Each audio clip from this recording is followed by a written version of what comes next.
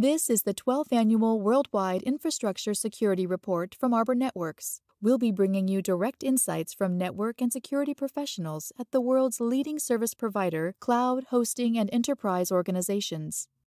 The report covers the threat landscape in detail, but also provides insight into key issues such as SDN or NFV, DNS, IP version 6, data center, and mobile. The top story is that innovation and exploitation are driving the threat landscape forward.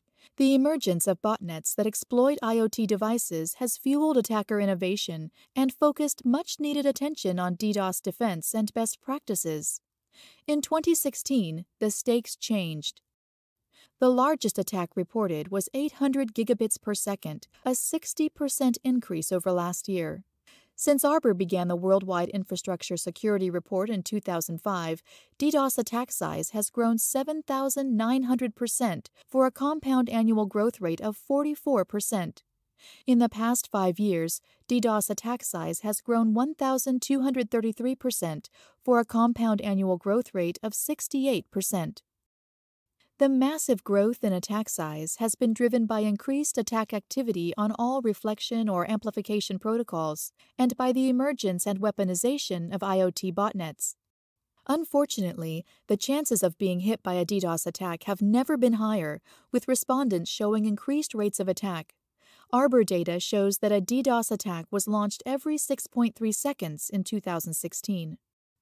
Survey results indicate a better understanding of the brand damage and operational expense that are incurred due to successful DDoS attacks, driving focus on best practice defensive strategies. Results show an increased focus in incident response planning and practice, demonstrating how seriously they consider the DDoS threat. Among data center operators, more than half have deployed best practice multi-layered DDoS defense. To learn more about the operational challenges Internet operators face daily from network-based threats and the strategies adopted to address and mitigate them, please visit arbornetworks.com/report.